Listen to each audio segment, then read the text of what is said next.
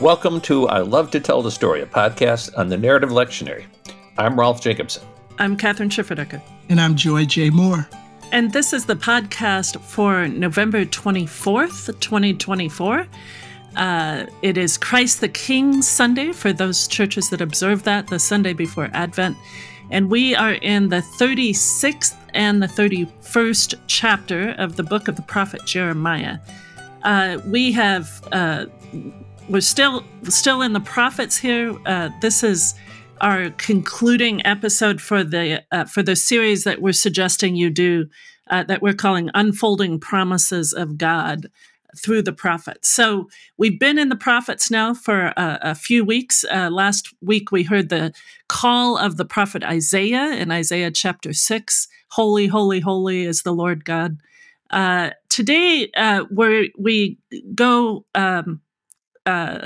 a couple of centuries later. So Isaiah 6, we put in the 8th century BCE. Isaiah is an 8th century prophet in Jerusalem.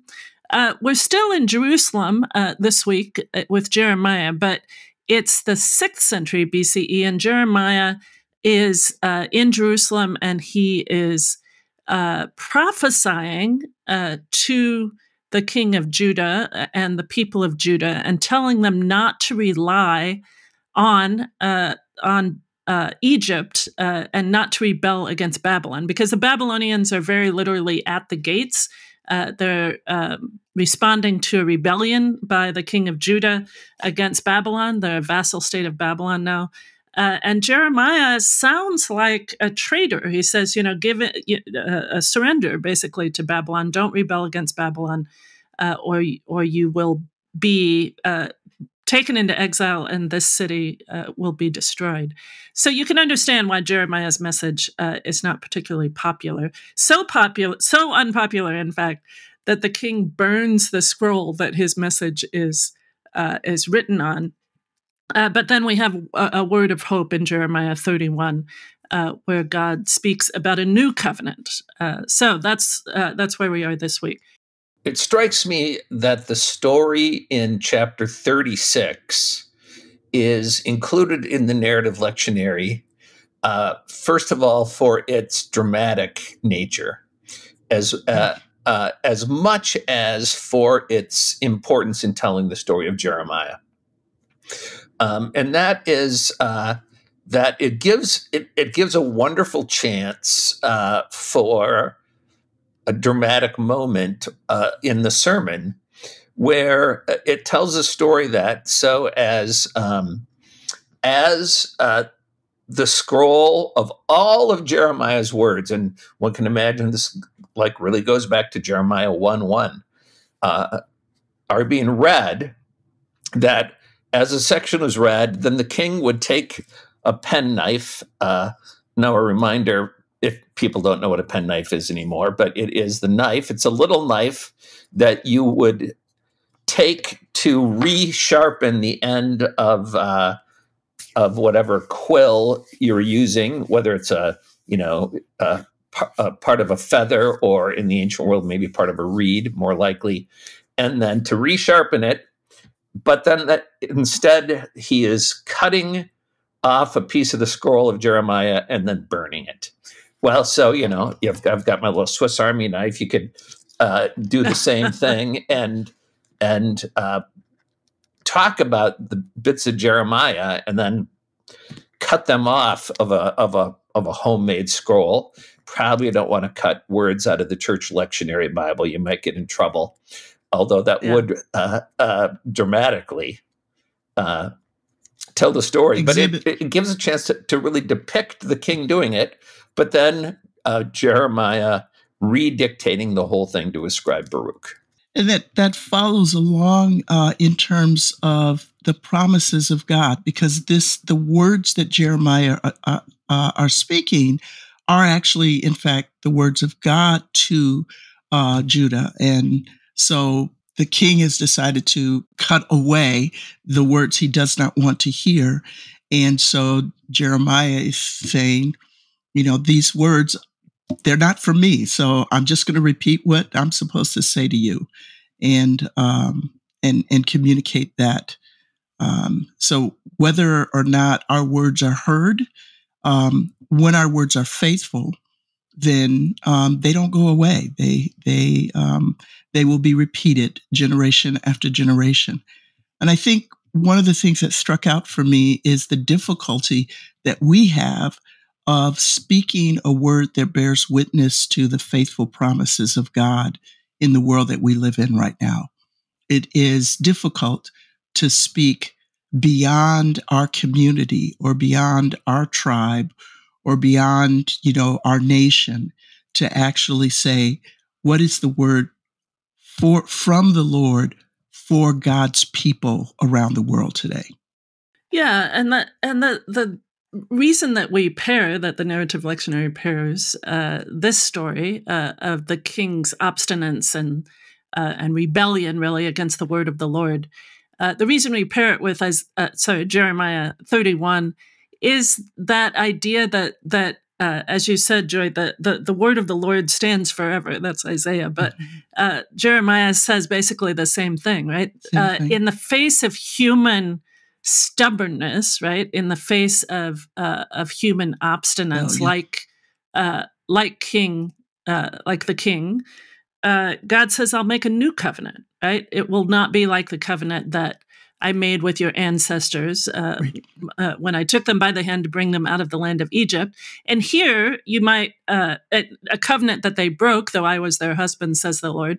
And here you might remind your congregation about that story we heard several weeks ago now about the golden calf in Exodus 32, right? That right after the giving of or the making of the Sinai covenant, the people rebel. They make a golden calf, they worship it, and God is angry with them. So, and then, of course, we also had the story of the making of the covenant with David in 2 Samuel 7. And what did David do almost immediately after that? Right? He takes another man's wife and kills her husband, kills Uriah. Right? So these human covenant partners don't have a good record going forward, and certainly the king Jehoiakim follows in his ancestors' footsteps that way. It's trying to destroy the word of the Lord. So what does God do? God doesn't give up. God is not defeated. All right, you're gonna break that covenant. Well, then I'll make a new covenant with you. I will put my law within them, and I will write it on their hearts, and I will be their God, and they shall be my people. Right? You're gonna burn the words on the scroll. Well, I'll write the covenant on your hearts, and I will be your God, and you will be my people. And everyone will know the Lord, from the least to the greatest, for I will forgive their iniquity and remember their sin no more. So God could come in wrath. God does come in wrath, using the Babylonians to take the people into exile and to destroy Jerusalem and the temple.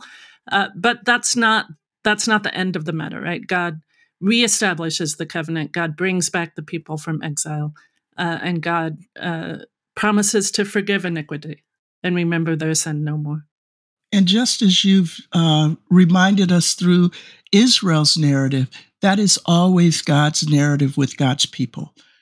So from the beginning, the first couple's disobedience, walking away from God, God continues to form a people with whom God's Spirit so evidently abides. And we see that in this, I will put my Spirit in their hearts. And so God is forming a people with whom God evidently abides so that the world takes notice of God's presence. This is the continual demonstration of God loving the world. So how does this fit with Christ the King? It's not a typical text that we read on Christ the King. Usually the texts are more apocalyptic, Christ coming in glory. But perhaps this is the kind of king that we have, right? That a king who does not give up on his people, a king who forgives their iniquity, who keeps on keeping on, who keeps on being faithful, even when the human covenant partners are rebellious. So this is the king that we worship. And this is the difference in the conditional covenants and contracts that humans make with one another, and the faithful covenant that God keeps even when we don't keep our side. And so I would see this Christ the King moment is a recognition of God's continual, as demonstrated in the life of Jesus, expectation of our ability in flesh as human beings to be like Christ, to be faithful as Jesus was faithful, that as we are Christ-like, we will evidently bear witness to who God is and that God is, and that's what God has not given up on. And that's what makes it hard for us to speak that today. It's as the lectionary points out, it's a dramatic moment in Israel's history.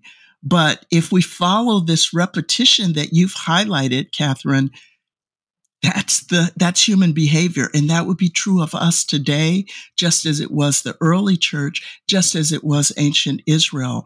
And how do we speak to say we aren't just right with God because we say we're Christian? Just like they weren't just right with God because they were descendants of Abraham and Sarah, but that there's an evidence of God's Spirit so evidently in their lives that others would notice that God is. I Love to Tell the Story is a production of Luther Seminary's Working Preacher. The narrative lectionary was developed at Luther Seminary and has been hosted on Working Preacher since 2011. Find episodes and links at workingpreacher.org/narrative. And be sure to rate, subscribe, and comment on YouTube. Thanks for joining us.